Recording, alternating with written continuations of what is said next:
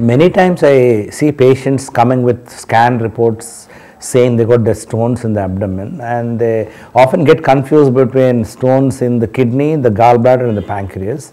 Kidney stones is a very common thing, very commonly one sees kidney stones, small stones, especially if they are in the kidney parenchyma, namely in the kidney substance itself.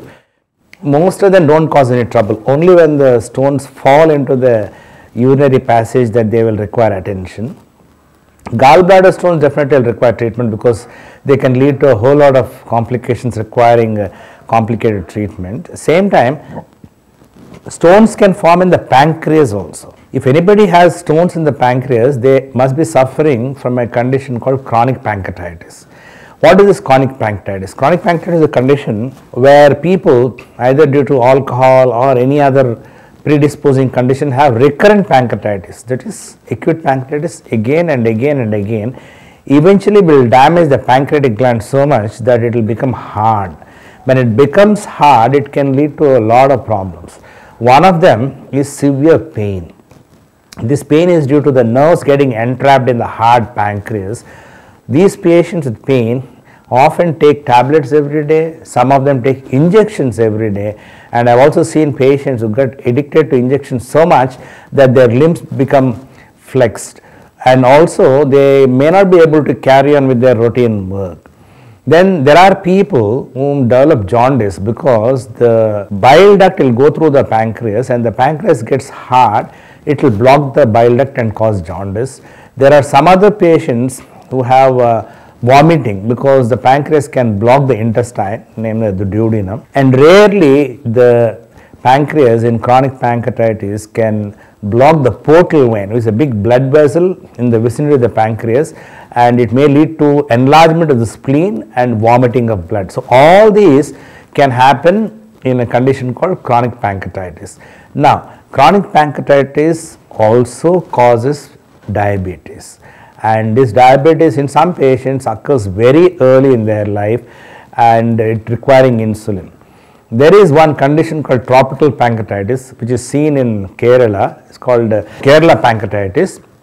The reasons are not known, and patients who suffer, they are less than 20 years old, they develop juvenile diabetes and they develop stones in the pancreas. Now, how to diagnose the stones in the pancreas? Usually these patients, the amylase and lipase levels are normal.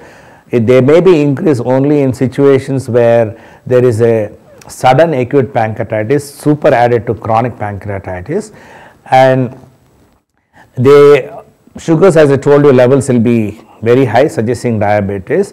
A CT scan or a MRI will show that the pancreas is shrunken and the duct is dilated, and the dilated pancreatic tube, that is the duct, is diagnosed by a test called MRCP. Very occasionally they may require this ERCP also. And do they require treatment? Yes, they definitely require treatment for the stones. One is the requirement is alleviation of pain. The pain has to be abolished, and for that the pancreatic duct has to be opened for drainage of pancreatic juice, and the stones need to be removed.